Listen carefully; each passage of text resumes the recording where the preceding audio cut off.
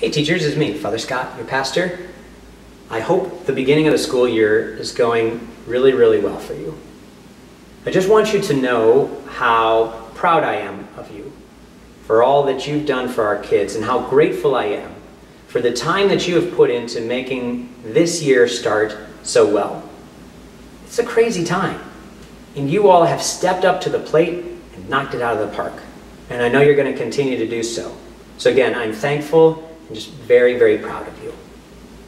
I wanted to spend a little bit of time talking about Mass with you, because as I'm sure you know, we're not going to be able to take all the kids over to the church for an all-school Mass. Even if we didn't have anybody else there, there's no way that we could spread the kids out and have enough space to get them all over there.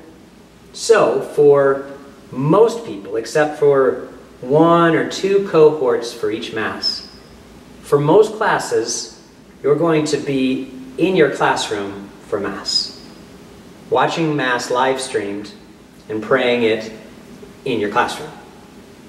Now, for those of you who have been watching Mass online for a while, you know the challenge of trying to make a space, sort of a temporary chapel, making a space ready for a prayerful experience, even when it's not the same as being at church. So you get that. You probably get that better than I do, because admittedly, I feel kind of bad about this, like since day 1 of the pandemic and the shutdown, I've been able to still say Mass in the Adoration Chapel or in the church. I've been totally blessed. So you probably know even better than I do how to make a space holy for a live stream Mass. But I thought that I'd just give you a few suggestions anyway. Let's talk about the space, your classroom itself. Now I'm here on the 3rd and 4th grade hallway, and I was going to go into a classroom to do this video, but I know that you've got everything exactly where you want it to be, and I don't want to mess any of that up. So instead, I'm outside here in the hallway, and I chose this hallway because if I was to take a reading test, that's probably about the level that I'd end up at, 3rd or 4th grade. But anyway, in your classroom, I'm sure all of your kids are probably already going to be facing towards the screen where the live stream will happen. My suggestion is, as best you can, to make the space around the screen as uncluttered as possible. Have as few distractions as possible. And if it is possible, maybe to add some images like of saints, of Mary, of Jesus. You know, the cathedrals and churches of the world, they have those images not just so that they can be fancy, but so that when our hearts and our minds start to wander during Mass, we have something holy to look at and bring us back to where we're supposed to be, back to where we're supposed to focus. And so in any way that you can make that visual field more holy for them, you're going to help them to stay focused. Now, in terms of the space itself, their desks, obviously, and I know you've already thought of this, but make sure there's nothing's on the desk. Nothing that they can be fidgeting with or get distracted by, unless they need something to fidget with.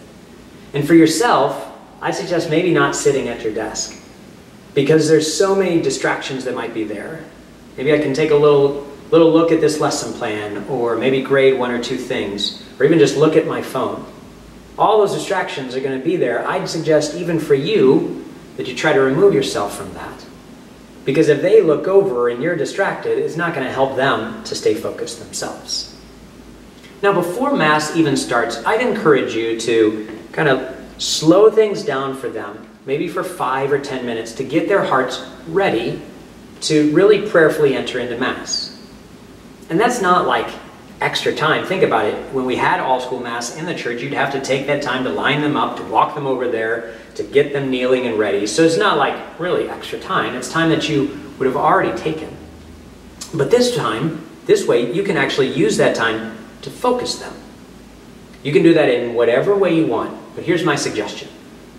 I'd encourage you to encourage the students to bring salt to Mass. No, I'm not going to ask them to melt any ice SALT. It's an acronym. S-A-L-T. There are 4 points in the Mass, at least 4 points, where we are encouraged to add something, to give of ourselves to the time of worship. At the very beginning, we are instructed during the penitential rite to think about our sins, to place our sins before the Lord so that He can forgive them, and then our hearts are even better ready to praise Him during Mass. But the truth is, that's usually a short window of time there at the beginning of Mass, and it's hard to think of your sins before the priest goes into the Confiteor or talks about, Lord have mercy, Christ have mercy, Lord have mercy. But if we come already knowing the sins we want forgiven, it's a more fruitful time. So before Mass even starts, encourage them to think of S, their sins. Now after the readings and the homily, we have our petitions, right? What we want to ask for, A. So encourage them to have some sort of intention that they bring to Mass. Maybe for themselves, maybe for their loved ones, maybe for a classmate, maybe for something they heard of on the news. Have something that they will ask God to take care of at that Mass. Then, when we're preparing the altar, usually we bring up the gifts. That's when we're not in the midst of a pandemic, right? Well, those gifts represent us. They represent our offerings, our financial offerings, but more importantly, they represent the offerings of our lives. How it is that we have loved God and our neighbor and want to place that on the altar with the bread and wine, and then allow Jesus to transform it.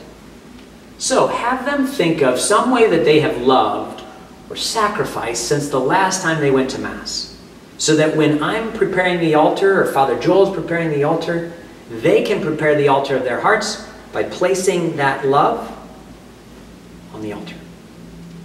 And then T, Thanksgiving. As I'm sure you know, Eucharist means thanksgiving.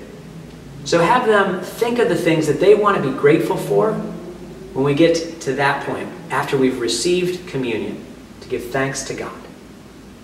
So I'd encourage you to have them bring salt to Mass and give them a little bit of time before Mass to think about that stuff, so that when those times come, they've got something to add. And it's just going to add more flavor to their experience of Mass. Now, during Mass, again, continue to keep the distractions to a minimum. Encourage them to respond to all the prayers by responding yourself, right?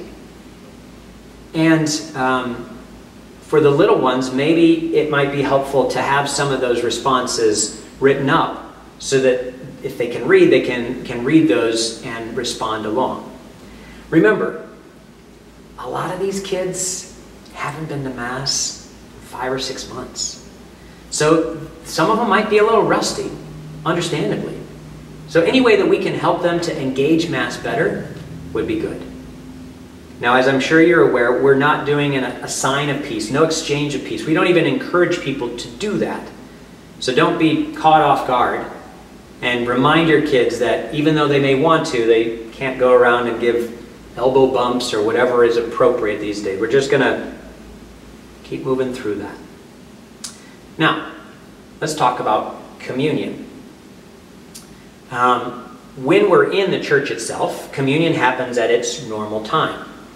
But now we actually bring communion to people. We don't line them up, we don't file them past each other and all of that. We just bring communion to where they are. I think that's maybe the safest way to do it. We're going to do the same thing for your kids. We're not going to have them come into the hallway and line up or anything like that, or process somewhere. We're going to stay where they are.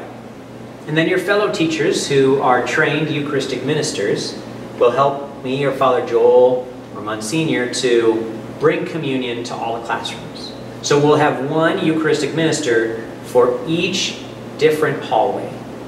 And they'll bring communion to your room. So they'll come into the room, and what I'd encourage you to do is when you are waiting for the Eucharistic minister to come to your classroom, to go around and give all the kids some hand sanitizer, okay? So that if there's any incidental contact, our hands will be clean. I think it might be important for me to note, we're going to be doing this after the closing blessing, okay? So instead of doing it at the regular time, it would probably take too long and they'd end up missing the prayer after communion and the final blessing. We're going to do it after Mass is over. So when the Eucharist gets to the room, have them all stand with their sanitized hands.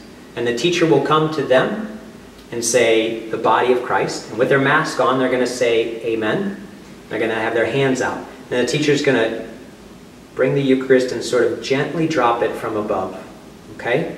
Once it's on the hand. So there's no incidental contact between hands. But just in case there is, they're going to have a Clorox wipe with them, those teachers, so that they can sanitize their hand before they get to the next person. The kid will say amen with the mask on, take the mask off, receive, and then put the mask right back on. And then when the Eucharist leaves the room, they can all be seated. And again, this is happening after Mass is over. And so I would encourage you to give them some time at that point to prayerfully thank God for the gift of the Eucharist.